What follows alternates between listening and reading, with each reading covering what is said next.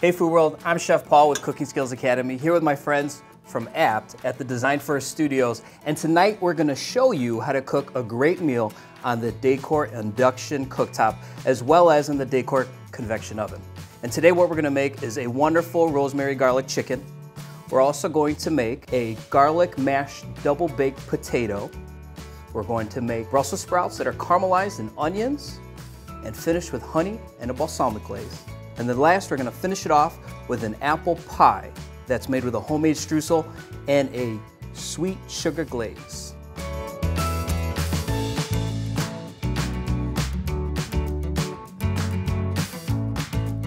So first thing I'm going to do is actually start with the potatoes. We're going to take our potatoes and whole garlic cloves. So it's real simple, just 3 or 4 potatoes. You know, figure 1 potato per person, that's all you need. And then whole garlic cloves. Actually, restaurant secret, chefs like to buy their garlic already peeled. So you can go to the grocery store, buy peeled garlic already. All we're gonna do with that is throw it in our water, okay? And our water here, we're gonna bring to a boil. So we're just gonna turn this up. One thing I love about the Dacor Induction Cooktop is the boost option. All you have to do is turn your cooktop to high, hit the plus sign one more time, and it gives your water a boost of energy. It's gonna come to a boil, and then we have our potatoes, and we're just gonna slice these down. The key thing with the potatoes is make sure that all the potatoes are sliced into even sizes so that they all cook evenly. If they are different sizes, then what happens is you might have a potato that's done and the big pieces are not done, and then you'll get some mushy potatoes and other pieces of the potato that are still hard when you're cooking them. So all we're gonna do is throw these in the water, and we're gonna let those cook for about 10 minutes. We'll know they're done when they're fork tender.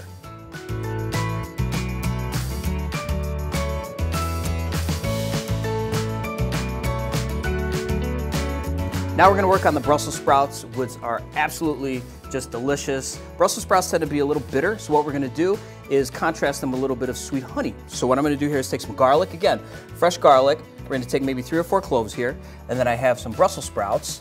These are real large, they're nice, and what we're going to do is we're going to quarter these. So we're going to quarter these. Sometimes on the bottom of a Brussels sprout there's a little knob, you just want to pull it off, toss it, you don't need that. And then all I'm going to do here is quarter my Brussels sprouts.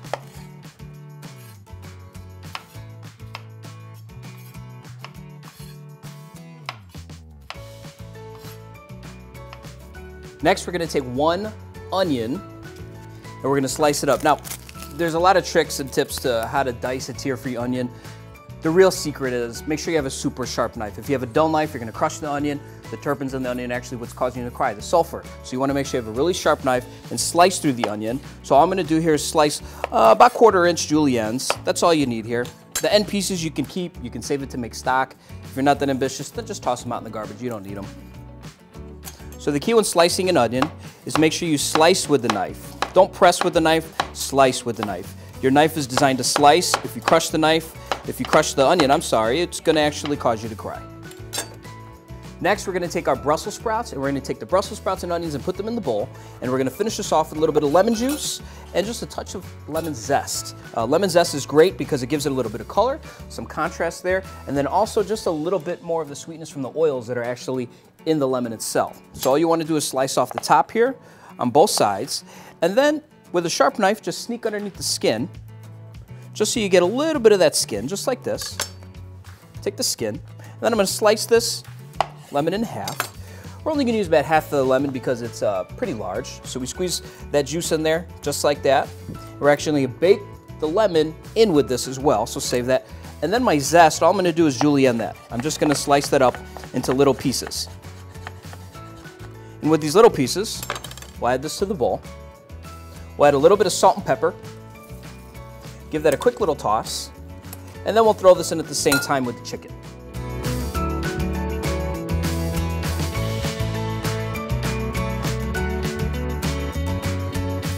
So next we're going to work on our rosemary garlic chicken. Now, cooking chicken or any protein is okay doing it traditionally on a stovetop or whatnot, but cooking on an induction makes it really simple. The reason being is because with induction, you get even cooking. You can control the temperature, and it comes to temperature very fast. So what I'm gonna do first is actually make our marinade for our chicken. Real simple again, fresh garlic, a fresh sprig of rosemary, and we're just gonna start with a real quick chop of this. So with rosemary, all you have to do is pull it off the stem here, and we're gonna take our garlic and we're going to chop it up And the best way to chop up the garlic is actually take your garlic and bring it to the bottom of the board. I'm gonna place my knife on top of the garlic, then I'm just gonna smash it with my hand. It's gonna make a nice flat piece of garlic, and then you just chop it up. And then what I'm gonna do is take my rosemary, and I'm gonna chop up my rosemary with this as well. Be careful because the rosemary tends to jump all over the place. So if you wanna keep it from jumping all over the place, then just add it in with your garlic and you can chop those together. I'm gonna take my garlic and my rosemary, we're gonna throw that in there, and then we're just gonna toss this around. So next I'm gonna take my chicken, I'm gonna marinate it real quick so that I don't create any cross-contamination. I have my chicken here, and this is completely dry. That's another secret to cooking great meat. Make sure it's really dry, because if you put a wet piece of meat into a hot pan, you're gonna end up steaming your meat from all the extra liquid. So make sure your piece of meat is nice and dry. And then we're just gonna toss this around to make sure everything is evenly coated. So toss your garlic, your rosemary, everything here is evenly marinated. And then, right before you cook it, add salt and pepper. You never want to add salt and pepper too early because salt naturally brings out the moisture, so you might actually dry out your meat. So always season your meat right before you cook it. Next, what I'm going to do is take my chicken that's actually close to room temperature. Here's the secret for searing. Never cook a cold piece of meat. Make sure your meat is room temperature. What I'm saying is don't leave your chicken out for 4 days. I'm saying take it out maybe half an hour before you start cooking it, so the heat, the temperature can move to the middle of it much faster and your piece of chicken stays juicier. So here's the secret with induction. This pan here is cold, right? Cold cooktop, cold pan. Now I'm gonna take some olive oil, coat just the bottom of the pan. So now what I'm gonna do is turn my heat on. We're gonna turn this on to high. I'm gonna heat my oil up until it barely smokes. You don't wanna burn your oil, so don't let it burn too long, just until it barely smokes. And then I'm gonna take my chicken, I'm gonna place it in the pan. I'm gonna make sure that I place this chicken in my pan away from myself so that the oil doesn't splatter back onto me. And you're gonna place all pieces of chicken in there, and don't move them around. You wanna leave them in their place. If you move them around, then the chicken's gonna actually stick. And then what we're gonna do is we're actually gonna take this once it's seared, and we're gonna flip it over. So now what we're gonna do is we're gonna finish this in the oven. We're gonna finish our Brussels sprouts first. We're gonna take our Brussels sprouts that we mixed up earlier, and we're gonna put these in our baking dish here with our lemon. That's gonna be our garnish at the end. And we're just gonna spread these out evenly. Make sure they're not in a big pile, because then all they'll end up doing is steaming. You actually wanna make sure they roast. So one nice even layer in the pan, then I'm gonna throw this in the oven real quick.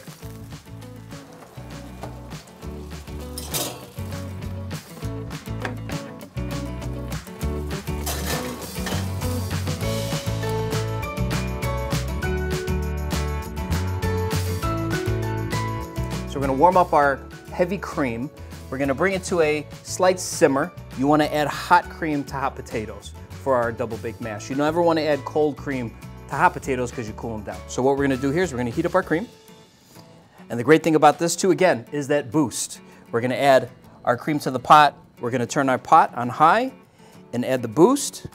In a couple moments here, you'll see this heat up. While that's heating up, I'm actually gonna start slicing my green onions. So I'm gonna take my green onions and we're gonna begin slicing them. And the onions, the key thing here again is make sure that your knife is super sharp, and you're gonna slice through the onion in a rocking motion. And once your onions are sliced, by the time you're done, our heavy cream, by the magic of Dacor Induction Cooking, is already steaming. Let's take our potatoes out of the pot here. We're just gonna use a strainer, and make sure you grab all the garlic cloves that are in there too. That's actually where all of the flavor comes from. You added those whole garlic cloves in there, so it's basically like blanched garlic. And you know your potatoes are done when they're fork tender. You don't want them to be too soft or else they'll end up mealy, but you definitely want them to be soft enough, so if you put a fork in it and you slide it out, the fork comes right out. So we're gonna scoop out all the garlic, all the potatoes. Make sure you mix this when it's hot. You don't want these to cool down to room temperature, because if they do, your potatoes are gonna get a little hard. So we're gonna add some heavy cream here. So we have our heavy cream to this bowl, and then some butter. So we have some dollops of butter here. Again, you know what, if you like butter, add a lot of butter. It's completely up to you. I like a lot of butter. And then a pinch of salt and pepper. And all we're gonna do is mash this together with our tongs. You can get a fancy potato masher if you want to, but again, remember these are double baked mashed potatoes, so they don't have to be perfect. You do want a little bit of meatiness in this, so we're just gonna mash them up until they're well combined. And then we're gonna add our green onions to it.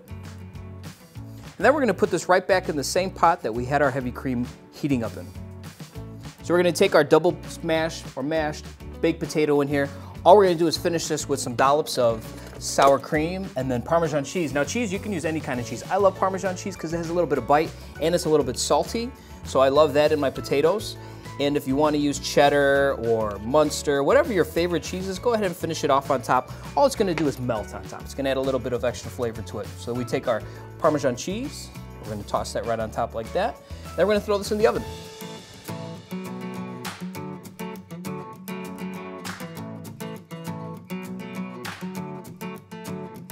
Next, we're going to start our baked apple pie. So what I'm going to do is we're going to peel Granny Smith apples. So all you want to do is peel maybe 4 or 5 apples for one pie. So to slice our apples, we're just going to slice these right down the middle, so it's in 2 halves, and also so that they sit nice and flat. You don't want them rolling all over the place. Then you slice them in half again. And then I'm just going to slice this on a little 45-degree angle just to get the core out. I'll do that on all 4 pieces. And after I get that little core out, then I'll slice these into thirds, and then you have perfect little slices. I'll continue slicing all these apples until all 4 apples are sliced, and then we're going to take these apples, and we're going to bring them and put them into a glass bowl. Now we have our apples ready to go. We're going to add some sugar, nutmeg, and cinnamon, and then a little bit of brown sugar as well to this. And we're going to toss it all together. So we have our sugar, we have our nutmeg, and we have our cinnamon, and we also have some brown sugar,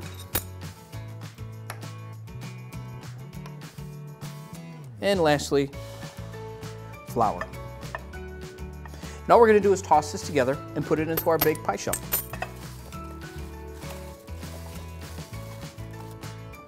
Now that we have everything mixed in here, we're going to put it into our pie shell, and we're going to make a streusel topping for this, which is real simple. It's just basically room temperature butter.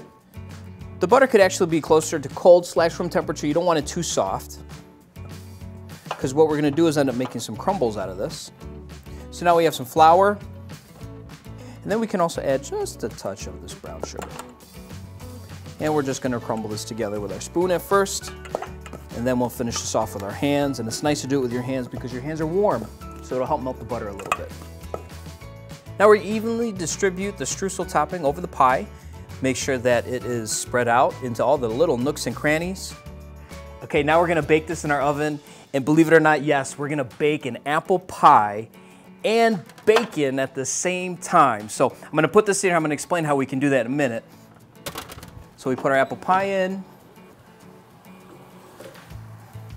We're gonna put our bacon in right next to it. And the way this is possible is because Dacor's mesh filter eliminates any odor transfer into any of the foods that it's cooking next to. So you can cook a raw pan of bacon next to fresh apple pie, and your apple pie won't taste like bacon, which might disappoint a couple of you. So what I love about cooking in the Dacor Pure Convection Oven is that I don't have to worry about rotating any of my food. I can leave it in there. I can cook my whole meal from dinner to dessert all in one. I can close it up and I can forget about it, and dinner's ready. For more recipes just like this, visit us at app.com. And be sure to like, comment, and subscribe to our YouTube channel. And until next time, we'll see you in the kitchen.